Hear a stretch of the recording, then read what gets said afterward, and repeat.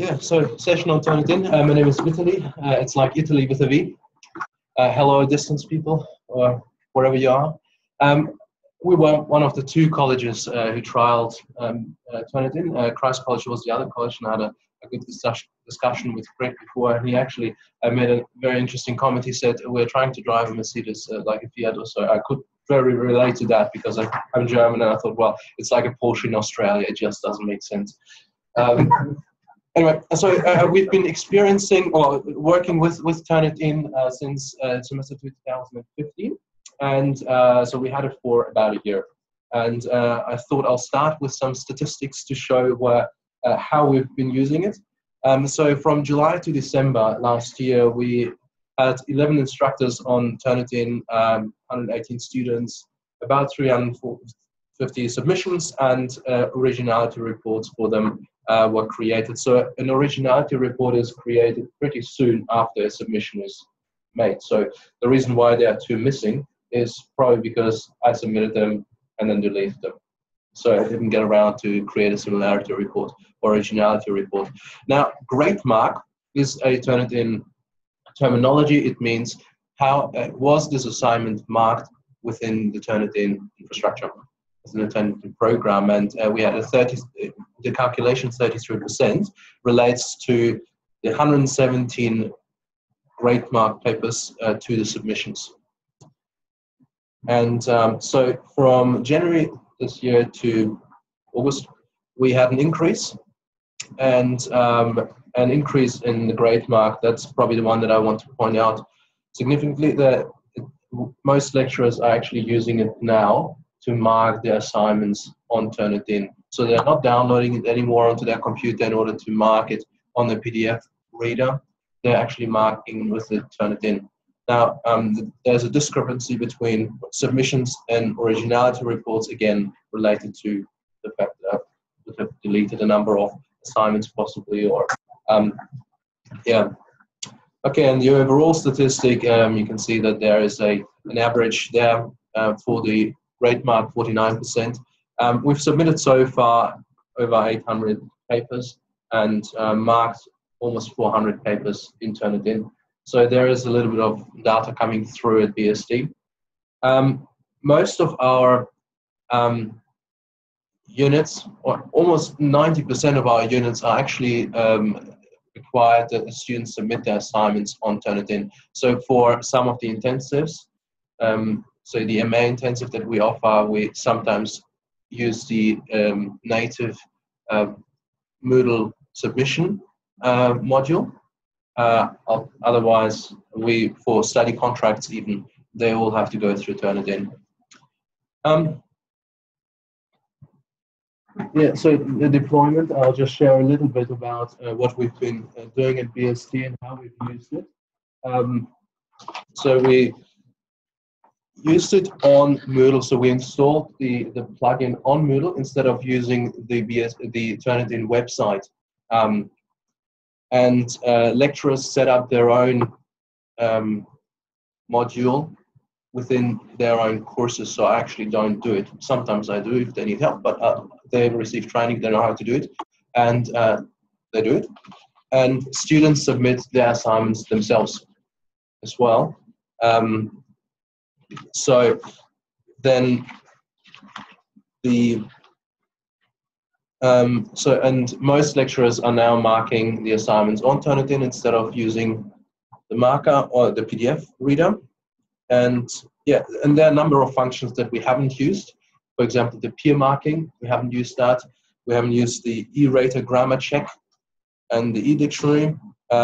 We don't use marking rubrics, although we did test it, but we haven't gone down that path. And we don't allow students to see the originality report, which means that they can't resubmit an assignment as well. So we haven't made that available to students. That's probably a decision that we, I guess, made sometime in a faculty meeting, decide, well, we'll stick with the current system and just let them submit their final assignment, and that's it. So we offered some training for faculty, some formal and ad hoc training in faculty meetings. If sometimes at a faculty meeting something is coming up and they wanted to know how do you actually do it on Turnitin, then we've got a projector in the staff room where we hold the meetings and quickly show how it works. So they were trying in how to set up, how to get the settings right, how to mark and how to return the assignments within Turnitin. So you don't have to send, with Turnitin, you don't have to send assignments to students anymore. You just change the post date and students go on to Turnitin and pick it up. They need to press one button, that often forget it, but they can just see it there. And then we've also provided training for students in orientation. We've got a number of documentation that I've created, and we support them as well. So if a lecturer needs one-on-one help, I'm there to help. If a student needs one-on-one help in order to submit an assignment, the staff at BSD help as well. And this is the material that I've created. You're more than welcome to look at it. So this is how to set up the module on Moodle, and then also how to submit the instructions, instructions on how to submit the assignment via Moodle. It's a 2-pager, and then there's a simple 1-pager on how to view the marked assignment on Moodle. So information is available, and students use them, although they need to be reminded where to find it. But it's on the front page of Moodle. Yeah, sounds normal. A few challenges that we had along the way, but they are mostly related to settings. One of the settings is allow submissions after due date. So if the due date has passed and the student is unable to submit the assignments, change the settings. If the students can't see the marking on the assignment, change the post date, change the settings, and they can see it. And then sometimes users can't see the marking because they haven't clicked on that one button that they need to see. Yeah. What is Turnitin? Who has worked with Turnitin before? Okay. Yeah. Cool. Maybe that's a really good point now to actually explain what Turnitin is. Good. According to Turnitin, according to Wikipedia, Turnitin is an internet-based plagiarism prevention service. It's a text matching service. So what it does, it matches word patterns between different papers to content that is found either on the Turnitin database, on the web, on the internet, something that can be accessed without a username and password. So the Turnitin crawlers is within the Turnitin website. They just go through the internet and see what they can find. And if there are any text pattern or word patterns they can find, they will give you a matching. But it always requires you to check it, whether that pattern actually constitutes plagiarism. So what Turnitin, it's got marking tools, got also peer reviews, but and also it can be used as a moderation tool. But what Turnitin is not is it's not a plagiarism detection software. It's a text matching software.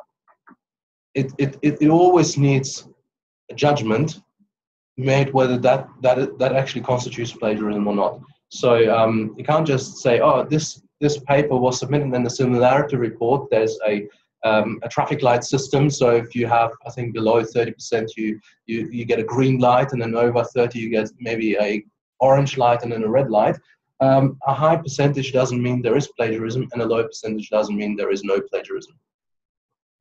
So it always requires judgment. So this is probably one of the reasons why we haven't released the originality report to the students yet, because we haven't trained them to interpret those results and to use it actually as a writing development tool. I mean, it would be great if we could release it to them and they can actually work with it to find out how to improve their writing skills, but we haven't done it yet. So we'll do a quick tour and I'll show you a few features. The 3 features I'll be looking at is the text matching. And then I'll show you how Turnitin does the text matching.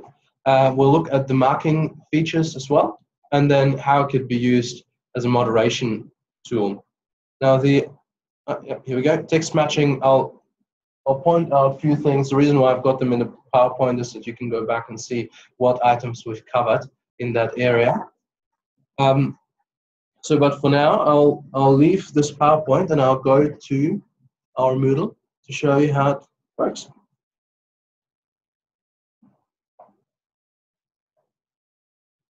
So this is our Moodle. I've just pulled up a unit TH401601, and the assignment submission is embedded in here. So this is the Turnitin logo, and this is how it's identified. That's where the students submit their assignments. And we had so we are multi-streaming, so we've got the 400 and 600 level in that unit. Let me just go up to the top. I'll just go to the summary, Turnitin assignments, and I'll just pick up the first one, the 1,000-word essay.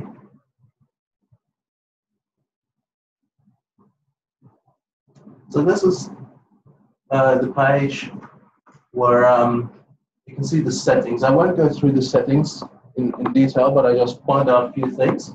So the title for the submission, the start date, due date, and the post date. Now, some terminology here. Post date means release date of your marking to the students or of the grading.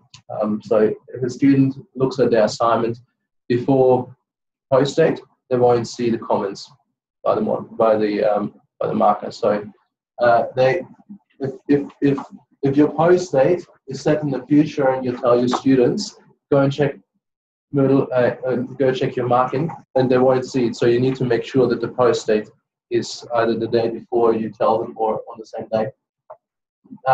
You can export the assignments. You can do other things. So let's just pick up the first submission by the students. Now this student has followed our naming convention for assignments. Here you can see the name of the assignment, so we require them to put their ACT number down, the unit code, and then the type, which assessment item it is, A, B, C, D. So this is the Turnitin screen, and up the top you can see in which unit you are currently, so that's TH401601, and you can see which assessment item you can navigate through the assessment items. And then you can also navigate here on the right to the different assessment pieces within that assessment item. And left and right here will just get you to the next paper or the previous one. You can see the assignment submission here. That's exactly how the student submitted it. Now we've required them to put a grading sheet in. And then up the top, the originality button will actually show you where matching occurs, and it will list them according to occurrence as well. So it will highlight them. Now, given that the cover sheet is submitted by all students, you will notice that there is a high percentage for that paper. Now, that's plagiarism right there. So if you have, and I'll make the comment straight away here in regards to the index, the similarity index. If you have a book review which is only 3 pages long, and the first page is a cover sheet, 33% of your paper is plagiarized. No, you can't make those kind of conclusions. So you go through the text, and we'll give you some text matching. I haven't actually looked at this assignment whether it's got some plagiarism. I don't think it has. Otherwise, it would have come up in a meeting. But it shows you some matching here, and then you can click on one paper to this one. So this is the merged overview, and these are all the sources, and you can then see all the papers that were submitted where there is a large matching. There was a paper submitted to Southern Western Seminary, so that's again text matching in this paper was submitted to Southwestern Baptist Theological Seminary again, because it is a paper submitted to another theological institution or to another institution. You can't just access that paper; they need to release it to you if you require, or they can decide to release it to you if they feel like it. But yeah. Yeah, so, and you can also go and exclude sources. So in here you say, well, this piece of paper, so the paper submitted to the ACT will exclude them. So exclude source, exclude all of them, actually. And notice the 34% similarity index here. It drops down straight away. Now, and down the bottom here, the excluded sources, you can then include them again if you feel like, oh, that paper probably needs to stay in because there might be some similarity here. So you can restore them all. Now, there is also a filter available. These settings are done. There are some settings that you need to do before you set up the assignment submission page, and you can say whether you want to exclude quotes, bibliography, exclude matches that are less than 5 words or so. But you can change them later on and say, well, I actually want to include them all and say 0 words, and then apply changes. And then you'll notice that the similarity is jumping up again. So again, the similarity index is useless if you don't know what it is, how it's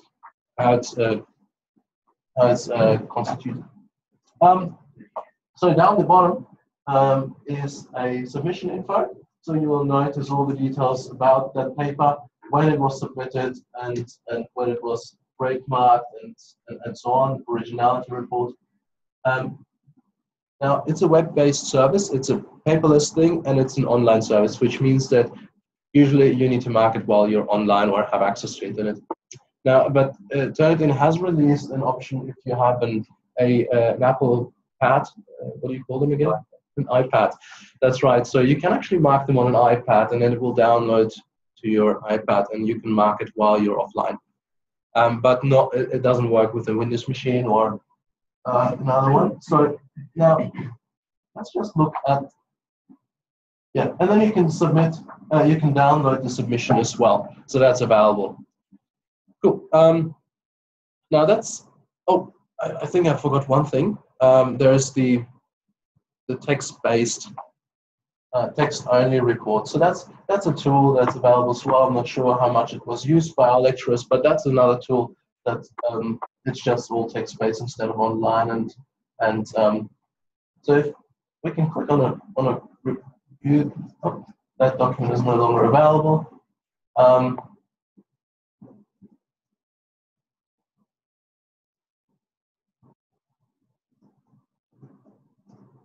Yeah. So there was one paper that was similar, and we'll just show you where it pops up, and we'll give you the details about the document, and it shows you also the details there. All right. So let's go back to the document view. So this is the text matching area. Do we have any questions about text matching? I guess the key question of the whole thing is how much stuff is online. That is, it's only checking against stuff that A is online and that B, the Turnitin magic, knows how to find. Yeah. Do you have any sense at all of how comprehensive that is compared to the books that your students are actually using? I have a statistic from 2011, and there were 14 billion of pages of index web content, and then 165 million student papers, plus 200,000 new papers daily. So, and they have access to 110 million articles from periodicals, journals, and other content databases. So that's a 2011 statistic. Looking up a book. Say you want to know as a student, copy something from this book. Can you see what that? Can you tell if that book is something that the software will interact with? The way of asking it a question. Yeah, John, would you have? I'm not aware of it. And if it is interacting, that book will show up in the my answer is that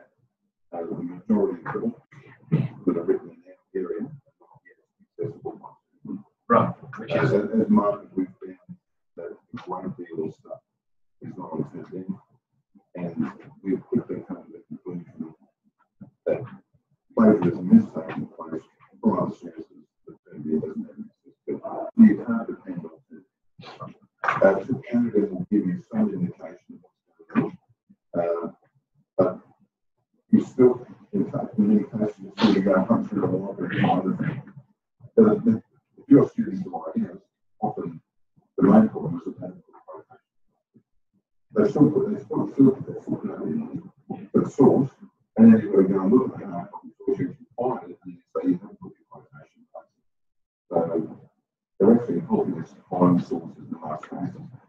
But there is still quite a lot of stuff that we do. You would have noticed the references to Southwestern University and that sort of stuff.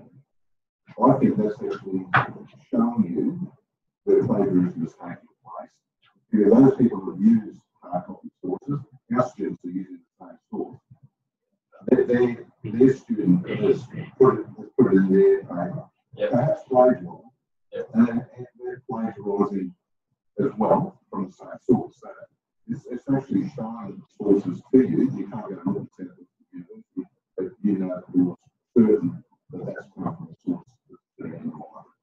So it's a good indication that dodgy stuff is happening.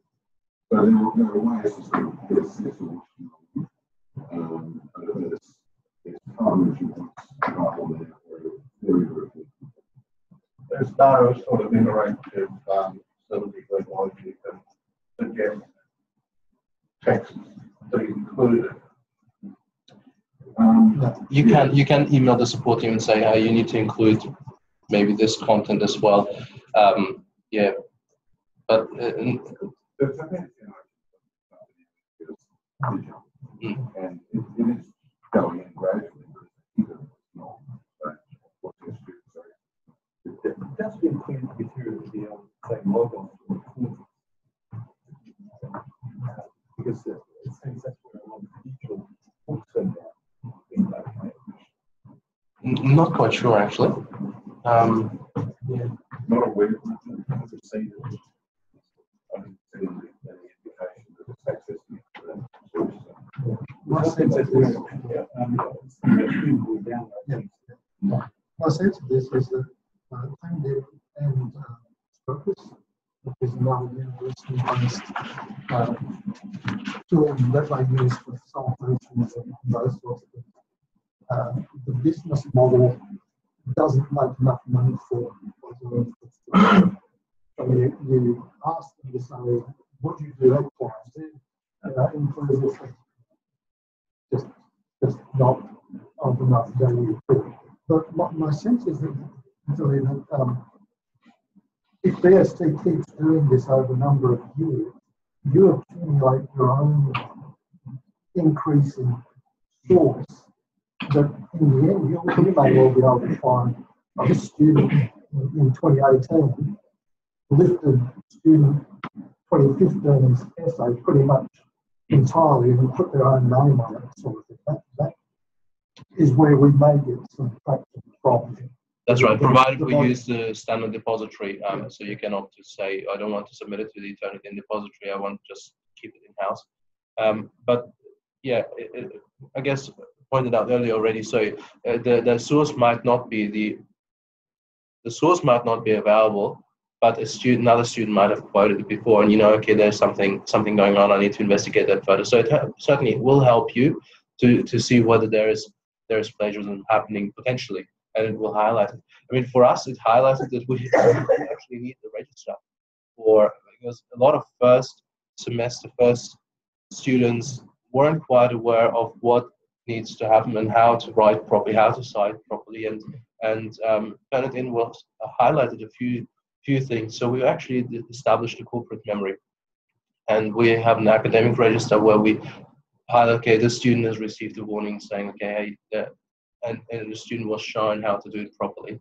And so next time they do it in a different unit with a different lecturer, they can be picked up and it can be reported then if they do it. Yeah. Anything that's available online. Yes. Yeah. And as to whether they only get the little bits that you get free of charge or whether they're paid Google to see lots of the book, that's part of the issue too.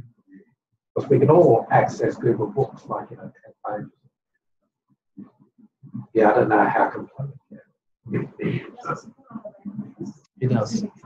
Yeah. So we have Chinese students, we have a Chinese program, and they pick up similarities. Again, it can be patchy because it might not just reflect everything that's available, and some books are not available in a digital form. But it does look whatever is available on text matching. So regardless of which language you write, it helps. So it certainly reduces. There are some statistics that Turnitin put down that say 90% of people reporting that it reduces their time to find academic misconduct. So the more ACT colleges use it, and over time, does what is submitted become part of the database? Correct. So then it would start to show up because we're teaching similar units and that and using similar resources. So over time, that sort of plagiarism out of libraries does begin to show up. Yeah, it does. Yeah. So we're seeing it from overseas already, and we'll see more. It will become more useful. Text matching. The language is important. And that would be, from my perspective, part of what this is about is a mind shift that we need to make from, well, this is going to identify plagiarism misconduct.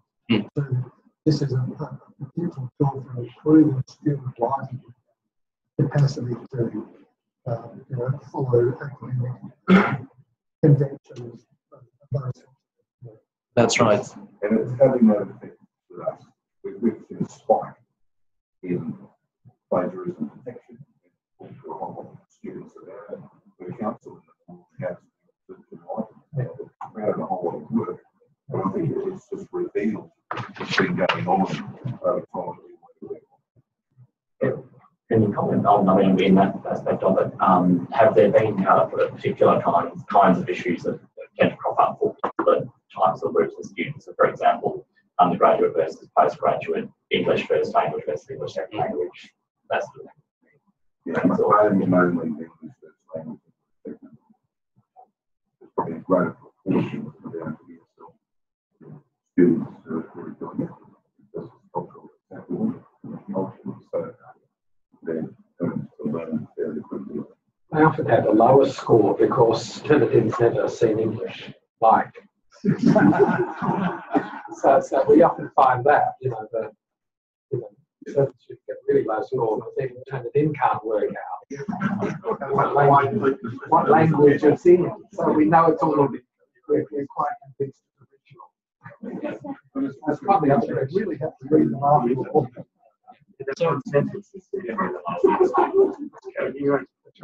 The purpose of Turnitin from a Turnitin perspective is to help students improve their writing skills, as well as, I guess, from lecturers to pick up some text matching there. But the way they kind of envisage how Turnitin is used within an institution is actually to make it available to students as well. So that the reference before to a Mercedes or a Porsche in Australia is to use the full feature. So I'll just show you a slide that was created by Turnitin, and they suggest the student creates the assignment, or the lecturer creates assignments, students discuss topics in discussion board, and then the student writes a draft and submits it, and then he gets a report, the originality check, and then the student can address those citation problems, and then it's also made available for student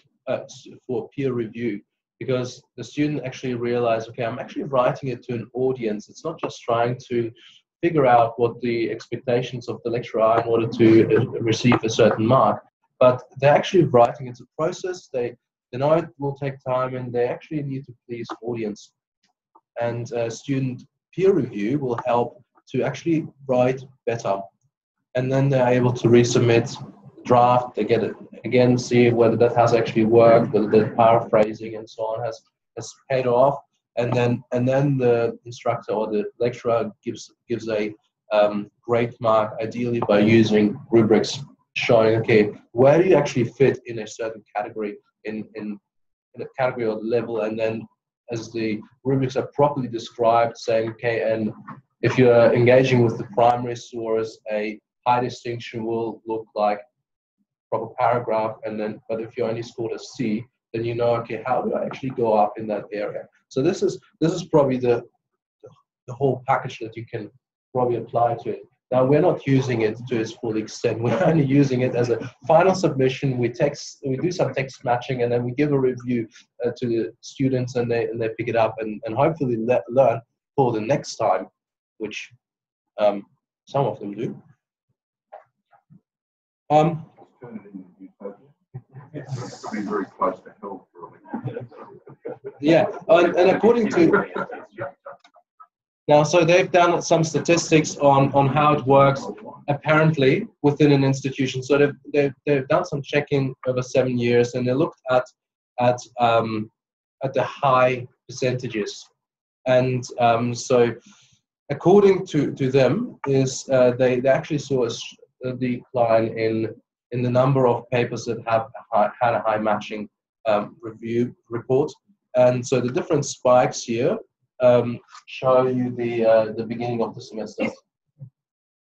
And yeah, so, and then that's at the beginning of the semester, it might be a new batch of students, and they realize, okay, this is what's kind of expected.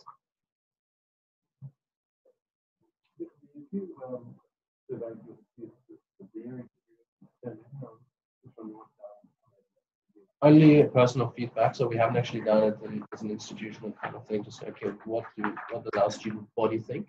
We haven't done it. What's the time? Okay, so let's go back to the tour and focus on the marking part.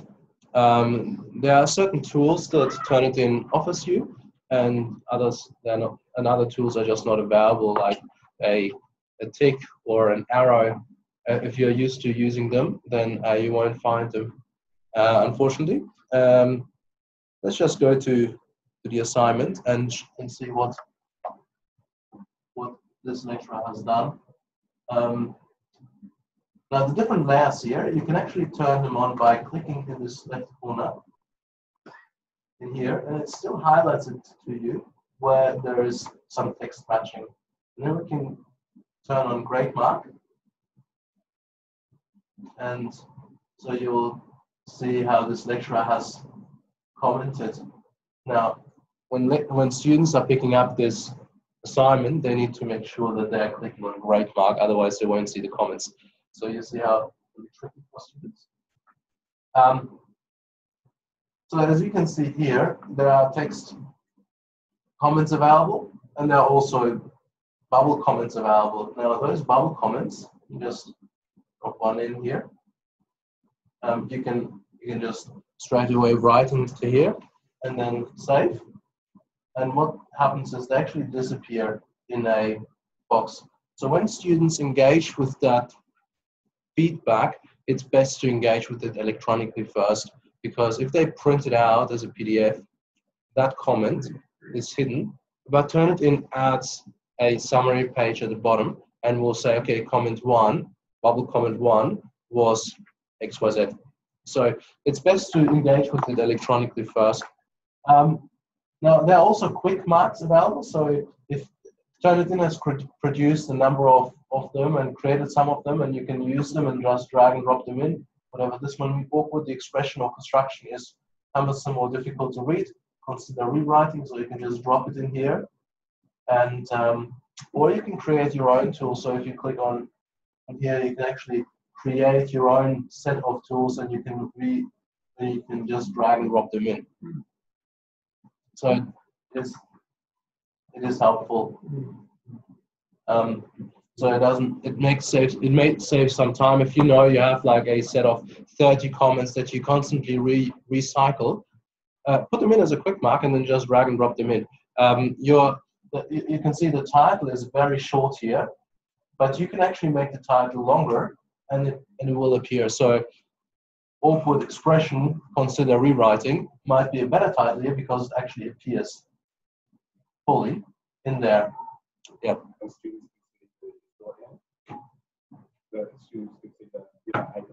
Yeah, they will see that in straight away. But then if they hover over the bubble, it will appear and say, okay, this is what it means. But that full comment will appear in the review down the bottom. So if you download it.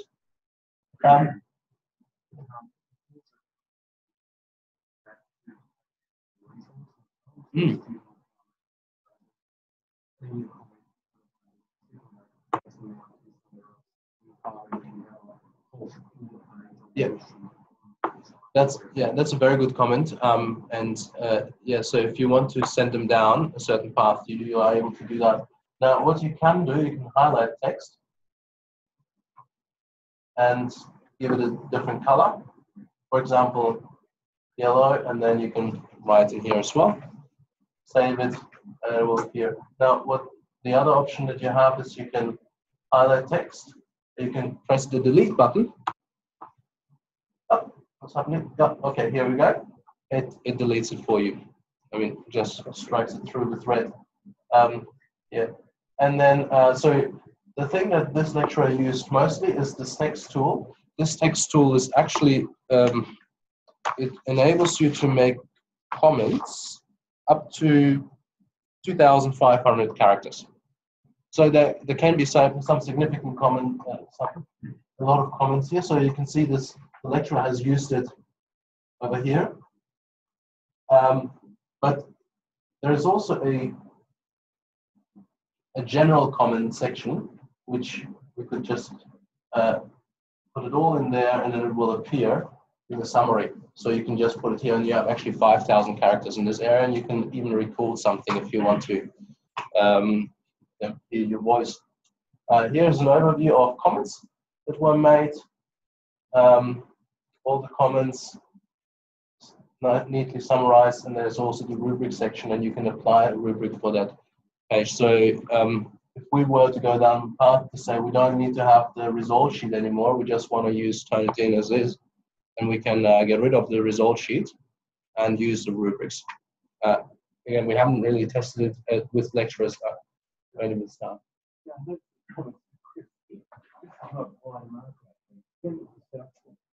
No, this is one of the problems we have with Turnitin.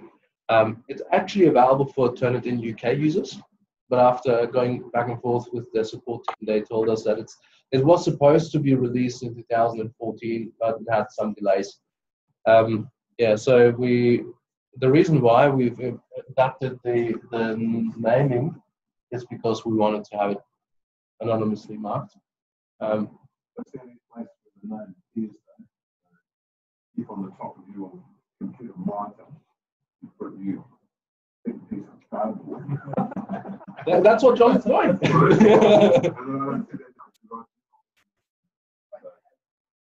Yeah. And then it's far away. It does work, but you can find ways of not knowing. Provided that that file name comes through without that. Yeah. But at the same time, if we look on that front screen, it actually displays their name when you install it. So I have it on my screen that walk out the name of people, I can see the files, but not their name. So it's a bit of a pain to get around. So, and it is on Turnitin, I guess, agenda to implement it or release it for international users rather than just Turnitin UK. Well, I think it's an American service. So down the bottom here is an option to download the current view for printing. Now, it will generate a PDF, and I'll just show you quickly what it looks like. And you'll see that's where the clumsiness comes in somewhat, because the text is cut off possibly at times, and the bubble comments are not visible.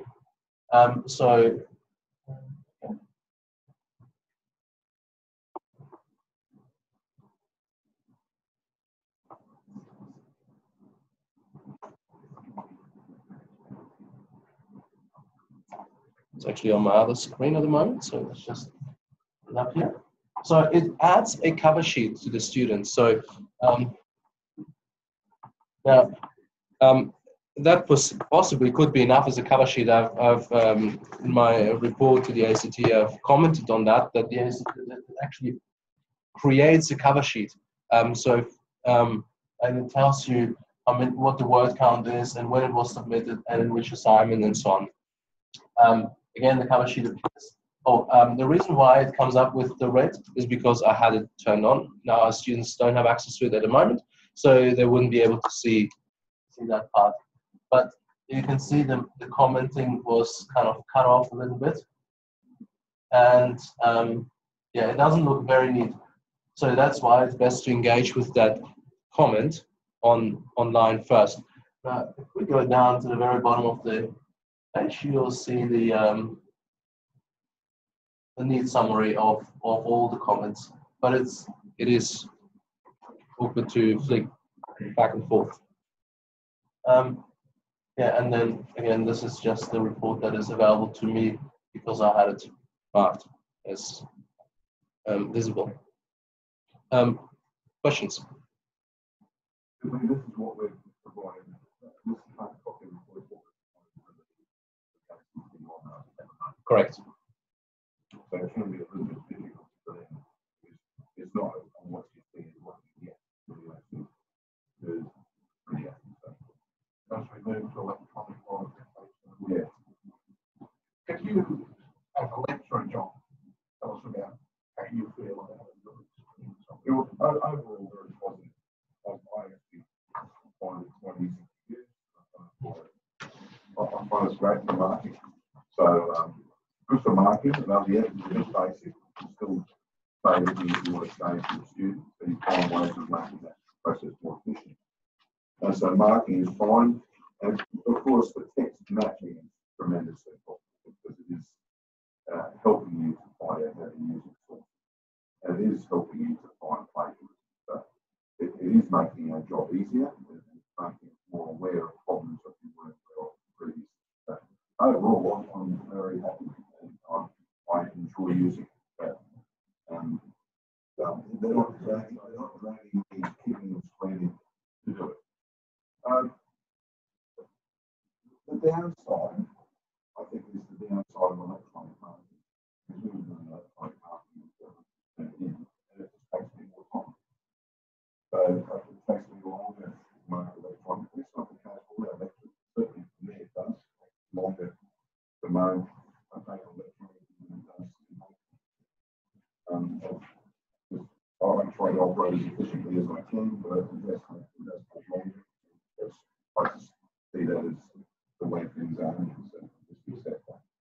One thing that we didn't mention is that if students are reusing their own papers, we find that. So we've had a couple of students last semester who were doing substantial reusing of papers that they submitted to other units. Now that's not classified by us or by the ACT, I think it's plagiarism. But it certainly alerts you to what they're doing. Usually it's not going to work in their favour because they're usually not going to be answering the questions. We found that so they were shooting themselves in the foot. In any case, they wouldn't have done one of the issues to cut their reuse for them. But it alerts us to do this. And we haven't been aware of it. So it's interesting. That just taps into a profound conversation about what we're teaching as well. Like that's probably another conversation, but that anyone would even think that's possible. There's something about what's happening here. Things are off.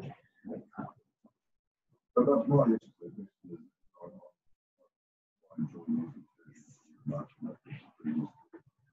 Another thing to say in relation to the timing issue, and sometimes taking a lecture a long period of time, the moderation process moves electronically.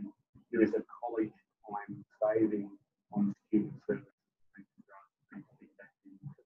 Things around about the relationship, which the quality committees are aware of. Yeah, and we're aligning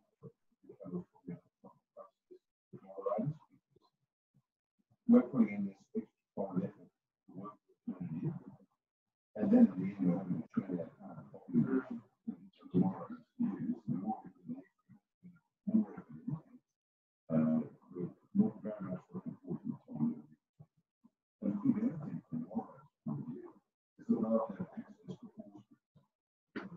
if the hard sample anymore, and provided the colleges are operating full integrity, and everyone's considering it. It's actually a really nice transition to my next slide, because that's the potential, I guess, moderation process.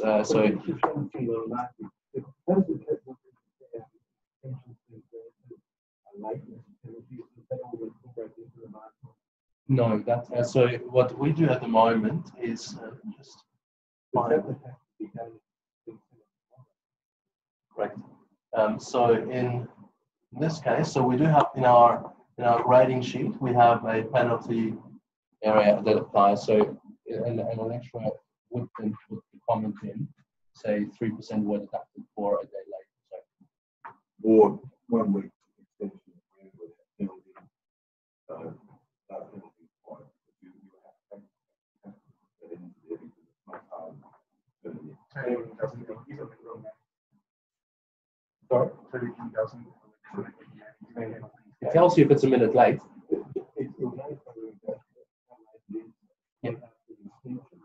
The Moodle will do that anyway. If you do it through Moodle, it does it anyway. Yeah, you can put a cutoff. No, you can't put a cutoff date on this one. In the native module, you can put a cutoff date and say I'm no longer accepting assignments after 2 weeks.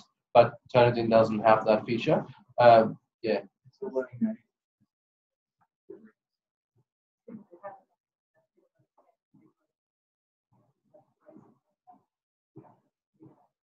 Yeah, that's right. So it doesn't calculate it electronically or something. It's like to do something. Yeah, that's a shame. Yeah. So let's just go to the last part that I wanted to show, and this is actually Turnitin, the back end. Oh, that's the wrong screen. I'll get to the right one. Here we go. Log into Turnitin.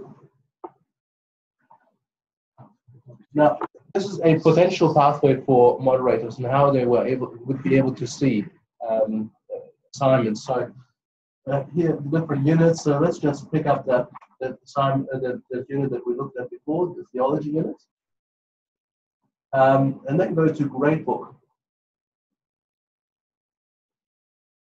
Now we're multi-streaming here, which means that 400 and 600 levels are together, and you'll notice that some students haven't actually put an assignment in for the 400 level because they're in the 600. So, and it calculates you the mark based on the weighting as well. So the quiz was only worth 10%. Again, that is not marked by Turnitin. It's a native thing by Moodle, but you can still put it down as an assessment item. Yeah, and then if you sort them, for example, by points, then you'll get the P and the D's, or P to B, D, and you want to review this P mark, for example. Just click on the student. Say, okay, let's have a look at this paper, the TH 401, and then it opens it straight away, and you will be able to see the marking for that student. Now, if you go back to here and go back to the gradebook,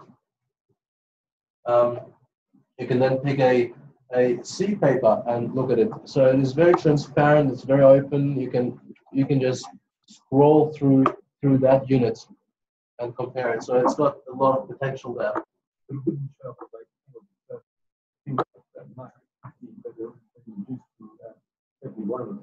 Yeah, you put it probably in the comments and say, look, your paper was actually in HD, but you've got such a high penalty that it dropped down to a E+. No. On the paper. Because you would still need to see the comments, I guess. But yeah, similar to the exams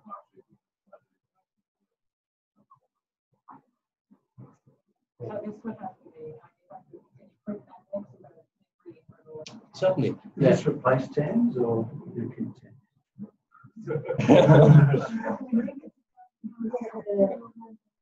Now, what it means, in order to use it effectively, we have to change our practice at BST. At the moment, we don't give students a full grade. We give them a distinction or a credit.